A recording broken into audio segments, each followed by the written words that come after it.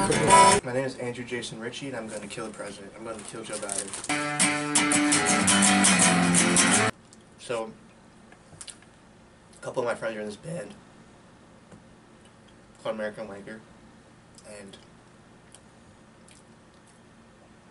I really love their stuff.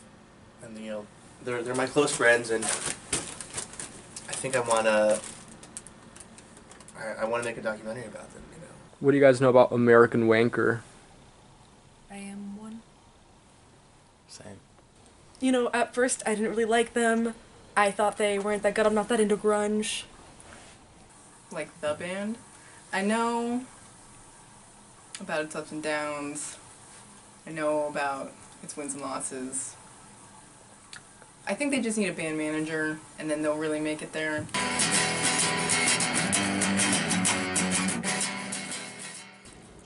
I'm a big music guy. I'm in a failed band called A Scapegoat. We've only played gigs on campus. It's just so fucking lame. I don't know. A lot of the frustration is kind of manifested in this project.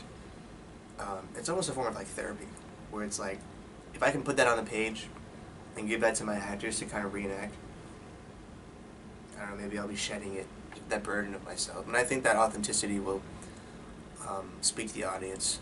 And that's, I think, what's so difficult. That's what kind of speaks to this project to me is like, you know, what are we willing to do to follow our dreams? And that sounds so vague and so fucking corny.